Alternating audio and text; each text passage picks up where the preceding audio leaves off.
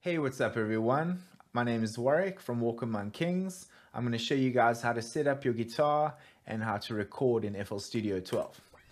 I'm pretty sure that these steps will apply for older versions of FL Studio, and it's not just really for guitar, any other instrument this will work too. So I know the first issue I had when I first started trying to record was I connected my guitar to my audio interface. Everything was done correctly, but when I played, it was coming through the speakers, but it wasn't actually communicating with FL Studio. So there's two ways we go about correcting this.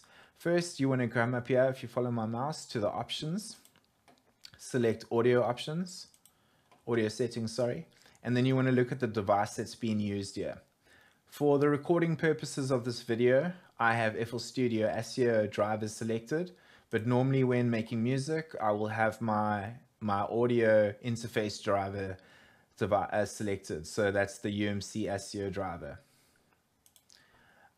Whatever audio interface you have, once you've installed its drivers, those drivers will appear here and you've just got to select them. And that's pretty much half the battle won. Now a nice little shortcut is to hit F9. That will bring up our mixing rack, sorry. Just for speed purposes, I've already labeled a rack here, called it guitar, made it blue just so I can see it. Make sure we click on it so it's highlighted, and then we're going to go to the in column over here, and you'll select either in 1 or 2 depending on the drivers you selected earlier. Now we can close, basically, sorry, you'll know that you've done it correctly when you actually play your guitar. You can see now something's actually coming through the mixer. So that is awesome. Now we are pretty much, sorry, let me just close that mixer. Now we are ready to record. A nice little tip again, just to speed up your process, is to hit R on the keyboard. Once you've hit R, you see you've armed it. It's gone red now, it's basically ready to record. Hit spacebar, and this will give you some time just to get comfortable and record your riff.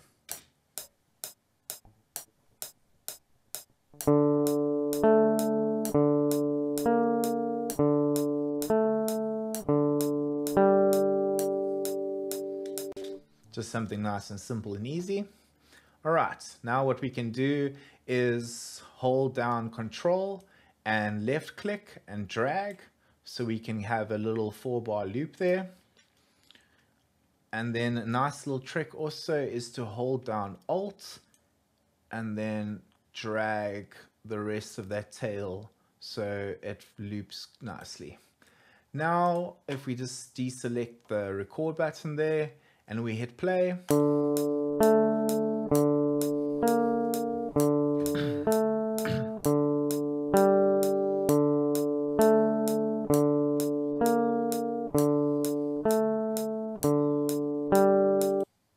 Alright guys, and that's pretty much it.